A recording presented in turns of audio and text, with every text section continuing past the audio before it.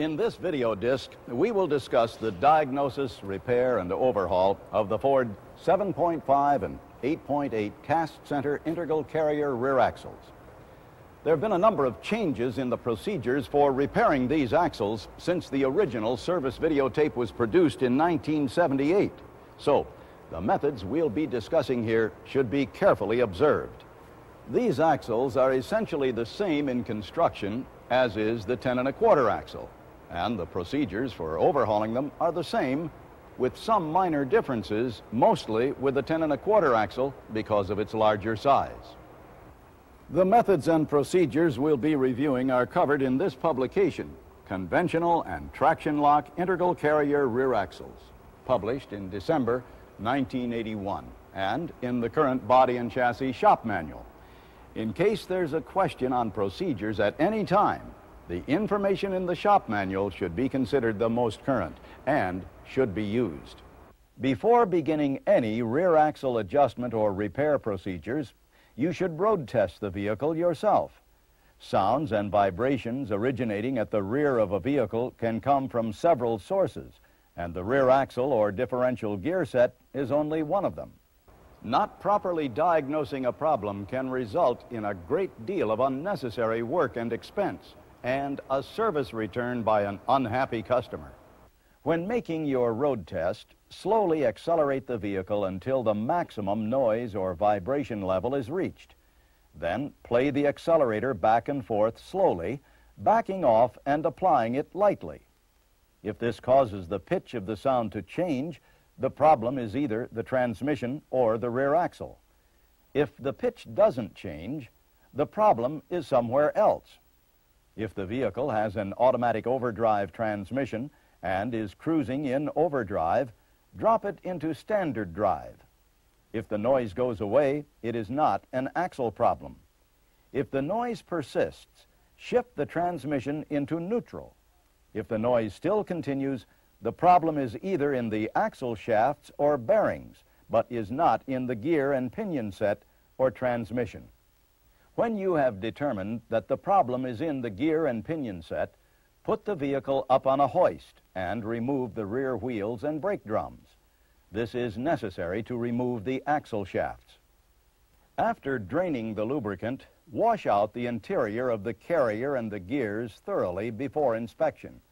This is very important because any residual oil left on the gears can add as much as 3 to 5 thousandths to the backlash readings, giving an incorrect measurement.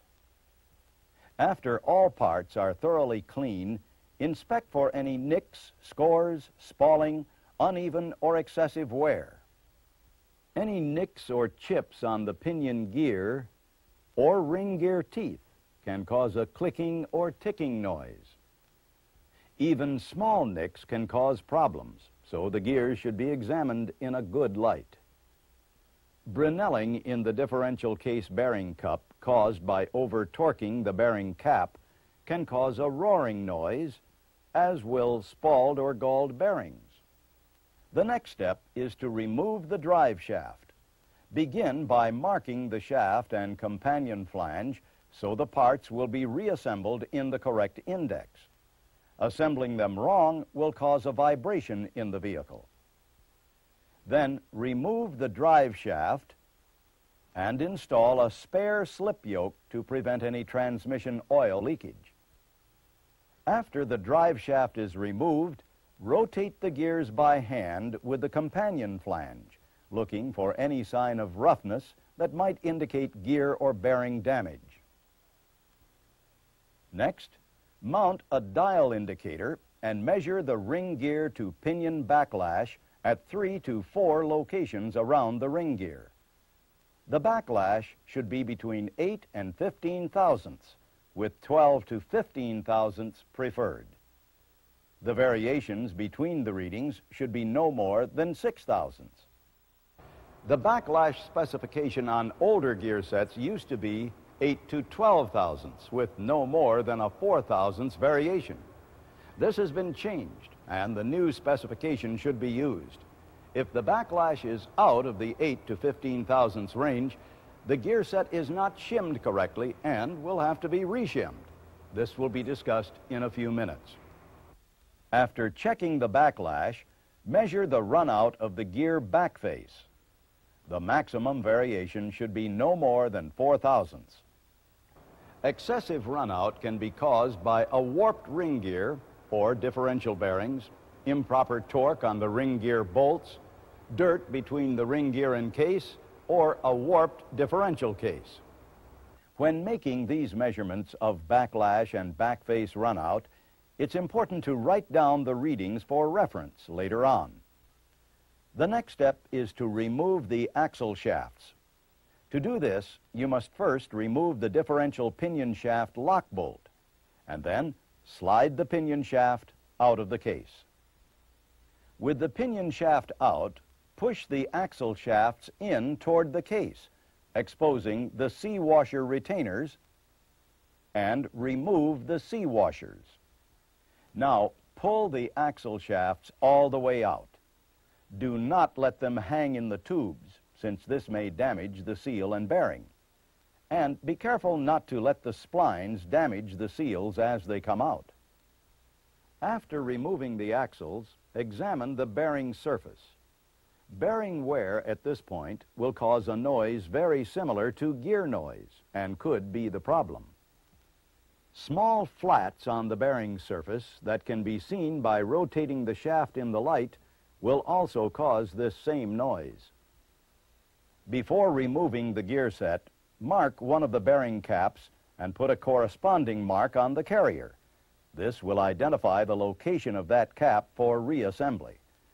The differential bearing caps must be installed in their original positions with the arrows pointing outward. Then loosen the bearing cap bolts, but do not remove the caps yet. Now carefully pry the differential loose inside the caps. If the differential is not tight and appears as if it could be removed easily by hand, it was not shimmed correctly, which can cause noise and shorten the bearing life. With the differential loose, remove the bearing caps and carefully take the differential assembly, including the shims and bearings, out of the housing. Immediately mark one set of shims, bearings, and cups to identify which side they were on. If any of them are reused, they must be replaced on the same side they were on originally. Once they are marked, they should be cleaned and carefully inspected for damage or wear. Now, make alignment marks on the end of the pinion shaft and on the companion flange. This will assure that the pinion will be reinstalled in the same splines. Otherwise, a vibration could be induced on reassembly. If a new gear set is being installed, this step is not necessary. To remove the companion flange, attach tool number T78P 4851A to the flange with 2 of the drive shaft bolts and use it to hold the flange while removing the pinion to flange nut. Then bolt tool number T65L 4851B to the companion flange and tighten the screw against the end of the pinion shaft to pull the flange off. Never use a hammer to remove the flange from a drive pinion shaft, since this will almost certainly damage the pinion threads and could induce a vibration when the flange is reinstalled. With one hand holding the pinion, gently tap the shaft to drive the pinion out and remove it through the housing. The bearing and shims will remain on the pinion shaft. With the pinion out, inspect the rear bearing cups for galling or other damage and check the oil seal.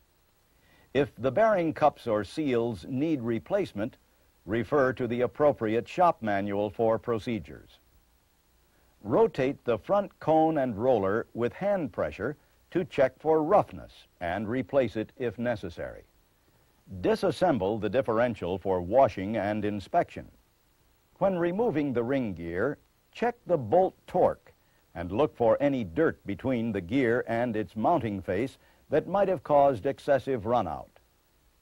Wash all the parts thoroughly in new solvent so you can see all the surfaces clearly, and then oil the bearings to prevent rust.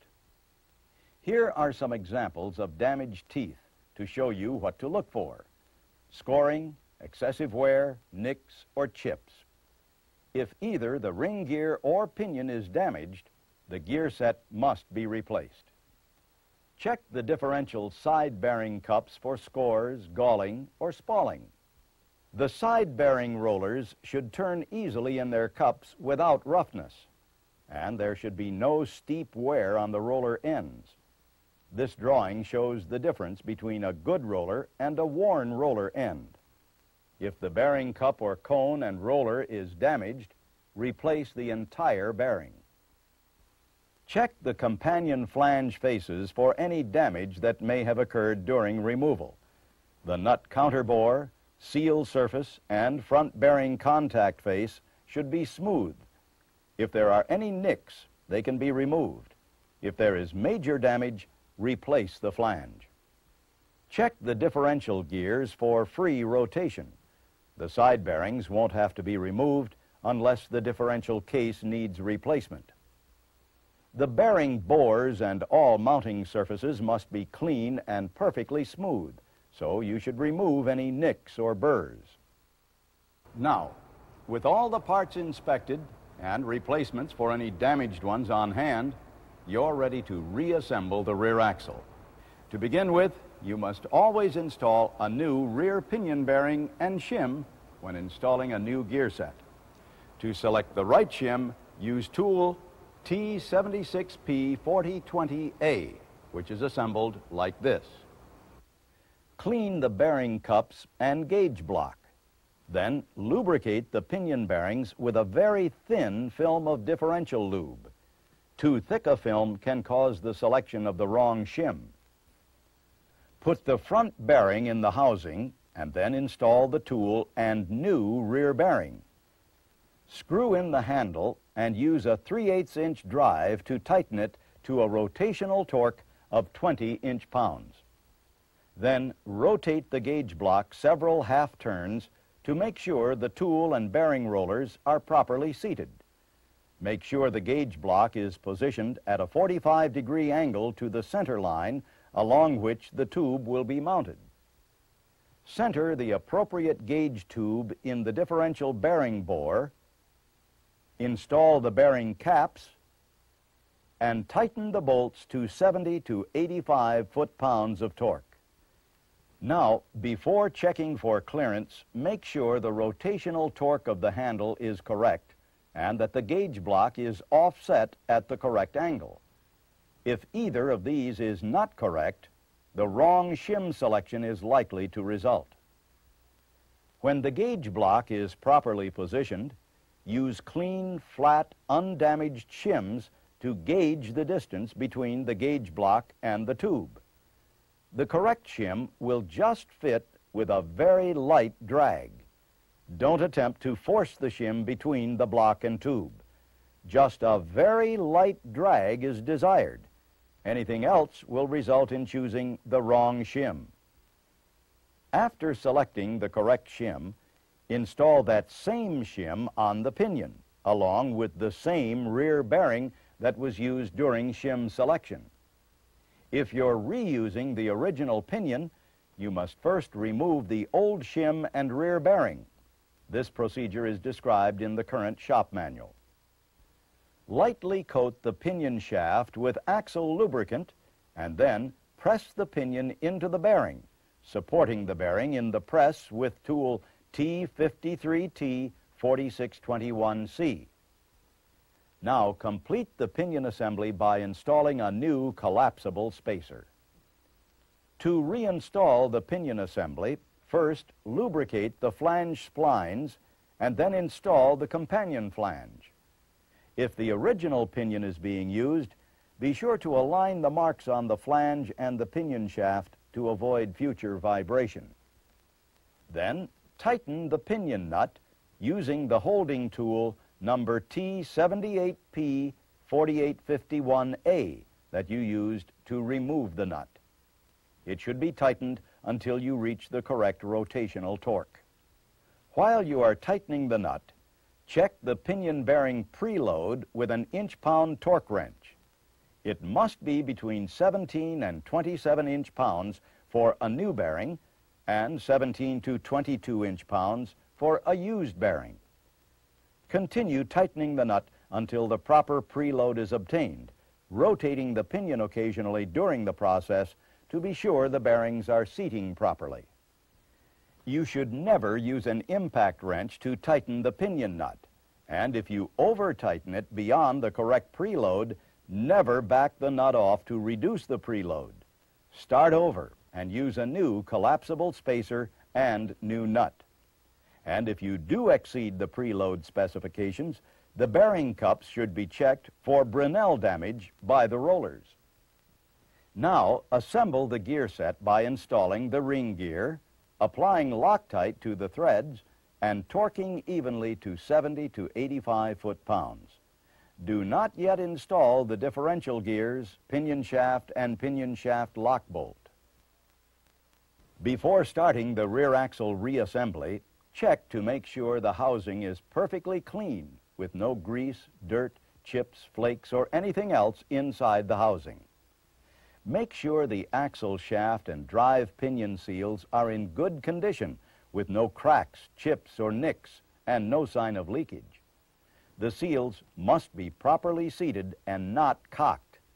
And the drive pinion bearing cups must also be properly seated without cocking. With the pinion properly installed, put the differential case and gear assembly with its bearings and cups in the axle housing. Then put a 265 thousandths shim number D8BZ4067AU on the left side. You should use new shims to adjust the backlash and preload the bearings, even though the original shims appear undamaged. Incorrect side shim selection may have been the cause of the problem in the first place. With the shim in place, install the left bearing cap and tighten the bolts finger tight. With the bearing cap in place, apply pressure to the left on the ring gear and begin sliding progressively larger shims into the right side until you find the largest shim that can be installed by hand with zero end play. Do not force a shim into place. Now, install the right bearing cap, making sure the arrows point out on both caps, and tighten the bolts on both sides to 70 to 85 foot-pounds. Then rotate the companion flange to be sure the differential assembly is free and not binding, and that the differential bearings are seated. Then check the backlash. If there is zero backlash, install a 20 thousandths smaller shim on the left side and add 20 thousandths to the shim on the right side to create backlash, and check the reading again. It should be between 12 and 15 thousandths. If the backlash is less than 12 thousandths, the gear set must be moved to the left, away from the drive pinion gear, by decreasing the shim thickness on the left and increasing it on the right by the same amount. If the backlash is more than 15 thousandths, the gear set must be moved to the right, closer to the drive pinion gear, by increasing the shim thickness on the left and decreasing it on the right. Refer to the chart in the shop manual for the approximate shim thickness change to produce the desired backlash change. When the backlash is set within specifications, replace the shim on each side with a new one 6 thousandths thicker to set the correct differential preload and reinstall. A new shim installation tool, number T85T4067AH, is available for this installation. With the new shims fully seated, tighten the bearing caps to 70 to 85 foot-pounds and then rotate the assembly to make sure it turns smoothly and easily. Then recheck the backlash to make sure the shims were installed correctly. With the gear set now installed, recheck the ring gear back face runout. It should be no more than 4 thousandths. If the runout was excessive before disassembly and is now within specifications, the problem was the ring gear. Either the mounting bolts were torqued incorrectly, or there was dirt or grease between the gear and its mounting surface. If the runout is still excessive, remove the gear from the case and recheck for contamination or nicks between mounting surfaces. Make sure everything is clean, and then reassemble the gear with particular attention to proper torquing of the mounting bolts. Then check the runout again. If it's still excessive, the differential case is warped and must be replaced. When the back face runout is within tolerances, the next step is to reinstall the axle shafts. Begin by inspecting the wheel bearings and seals for any signs of rust, corrosion, pitting, nicks, or excessive wear. The rollers must turn freely in their cups. If the bearings or seals are damaged or worn, replace them, following the procedures in the shop manual. Then carefully install the axle shafts, being careful not to damage the seal with the splines, and start the splines into the side gear. Push the shaft firmly until the button end is visible inside the differential case, and install the C washer on the button end. Then push the shaft out until the C washer seats in the bore in the side gear. Now slide the pinion shaft through the case and pinion gears.